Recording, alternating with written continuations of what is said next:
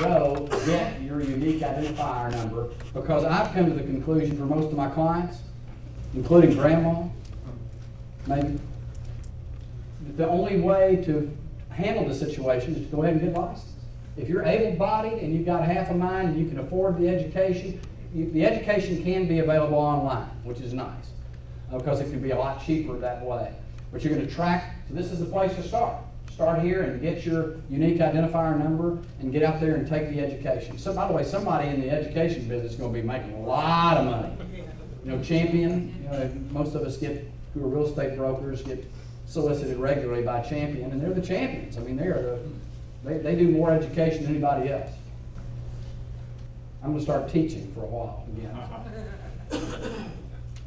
You go under popular links on this site, under getting started, and then it tracks you right through it, exactly what you have to do to apply and get it. You get an account set up, and then you get your ID. There's other relevant information on the site as well. Then for information on how to get licensed in Texas, there's a specific link. If you go to the website, if you get the PowerPoint, you can click on the website and drop it into your browser. Somebody else, I know a good joke when I steal one, and the emails that have been going around put forth some ideas that I thought were interesting arguments that perhaps ought to be considered. And how many of you have seen these? It actually went out with the emails that promoted this meeting, so most of you could have seen it. But factors perhaps that HUD ought to consider is there are lots of bank loans that aren't available. There are lots of properties that you just simply can't get a conventional bank loan for whatever reason. It may be, most of you know what I'm talking about. You just can't get a loan. And if seller financing is going to require licensure, what's going to happen to those properties? Those properties are going to be discounted in value before somebody's going to come along and pay cash. And if you can't seller finance, and people have to pay cash, there's no source of financing without getting licensed. There are going to be a lot fewer potential buyers out there, and guess what happens when you got fewer potential buyers in a marketplace? Values decline. So who thinks that this will contribute to the recovery of the current marketplace? I've been here before when they changed. Dave was talking earlier about the increase in cash required by buyers to get FHA loans. If you were around any time in the last 40 years and you experienced what's happened in Texas previously, when lenders increase the equity required by their borrowers, guess what? Fewer buyers can qualify. And when fewer borrowers can qualify, it's harder to sell your property. It just makes sense. It's called Economics 101. And then you've got essentially a demand that is going up a supply that's going up relative to the demand, and I learned that means that's going to put downward pressure on prices.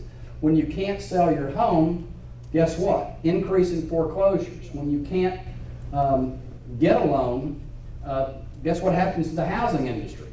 Guess what happens to unemployment? I mean, has anybody really thought this through? Maybe they think it's just going to be a temporary dislocation. And maybe that's true. I just don't like the idea of going through the temporary dislocation while I'm alive.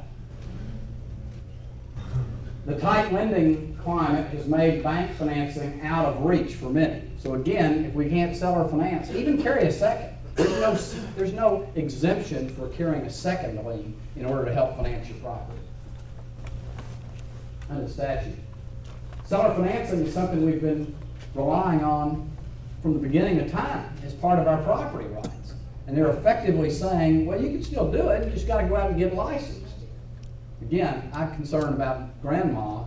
And by the way, it's not just grandma. Anybody had a foreclosure in the last, I'm not asking you to raise your hand, but if you're having difficulty in paying your bills, that might be particularly when you need to sell a property and get somebody in there who will pay you on the wrap.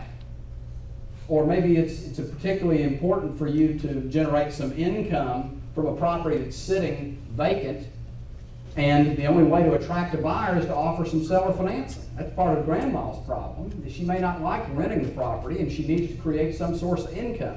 Every time we create that kind of pressure in the marketplace, it has a ripple effect through all of our employment rates, etc. And this person agrees, the rules would prohibit, I don't know who put this out, but we went online to see some of the comments. You can go online and read the comments of people who are writing into HUD. Unfortunately, you can only see one page at a time, so your Control F search feature has limited ability. And as you can imagine, there are lots of organizations like public